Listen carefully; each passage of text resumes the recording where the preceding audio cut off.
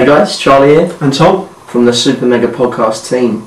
Now before we went on our holidays, we mentioned that Ubisoft had announced a forthcoming Assassin's Creed title, rumoured to be Assassin's Creed 3. Now, we're back off our holidays now, back in the full swing of things, and we're here to bring you a reveal trailer for Assassin's Creed 3. We've got a lot to talk about with this, so let's take a quick look at the trailer. Peggy 18.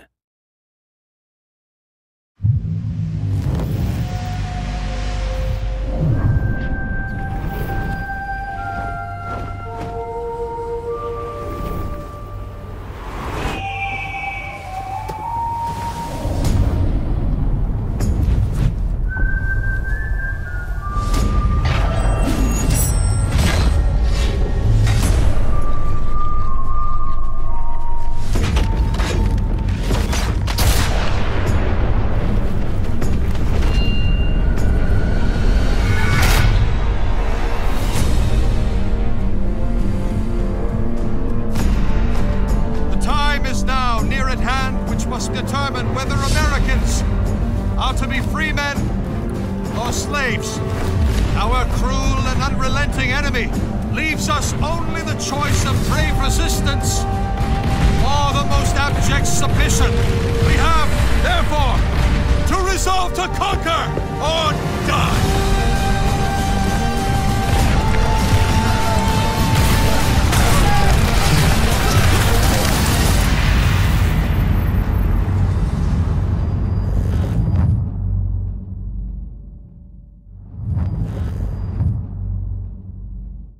So that's the Assassin's Creed 3 reveal trailer, and safe to say it reveals a lot. First of all, we know the setting now is going to be set during the American Revolution.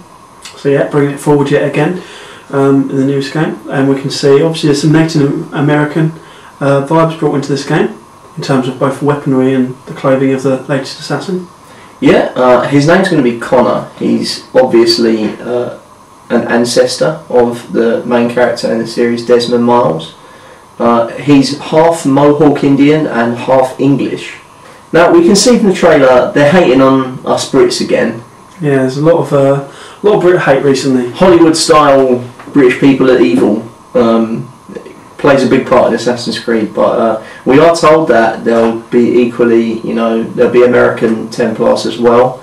So it's not just an all-out hate fest for us. But there are going to be some major historical characters involved during the American Revolution. Yeah, I mean, just from the trailer we can see George Washington is in the video, and it's been confirmed that he'll be within the game. I think he's going to have a major impact on the story.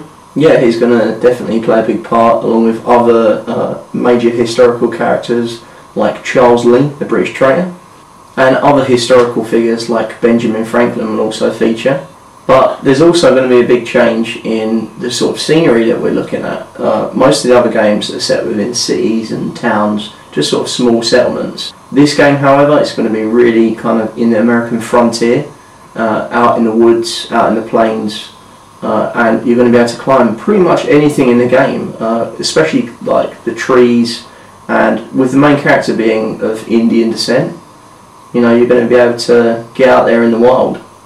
Yeah, I mean the trailer does show that complete juxtaposition in terms of what we'll be seeing for environment purposes, and there seems to be a lot of large epic battles going on as well, which seems to be a hint of the new game engine. Definitely, there's going to be a new game engine, and this is going to be able to support hundreds, if not thousands, of enemies on the screen at any single time. So we're going to be able to see massive battles. And I'm pretty sure that they're going to make full use of this in an era, where massed armies are going to be killing each other on a huge scale. And one of the most interesting things that I think is going to play a part in this new game is the new gameplay elements between weapons, really. As you can see in the trailer, the main character is using very kind of Native American Indian weaponry. He's got an axe that I love. It's in the shape of the Assassin's logo.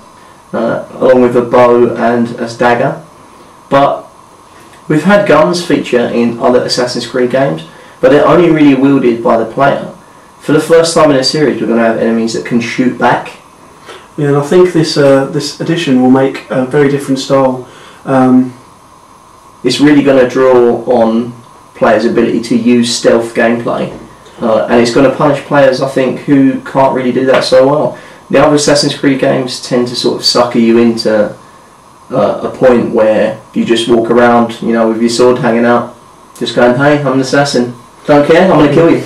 I think this definitely shakes things up a bit, as you say. The different location, the fact that we're going to be having much bigger battles with more people and more enemies to face will definitely push the challenge on in terms of gameplay. Not even just that, the whole fight mechanics have changed. They said that they really wanted to build a new kind of fight mechanic from having that real kind of counter that players usually get suckered into with the other Assassin's Creed games. So there's a lot of features here.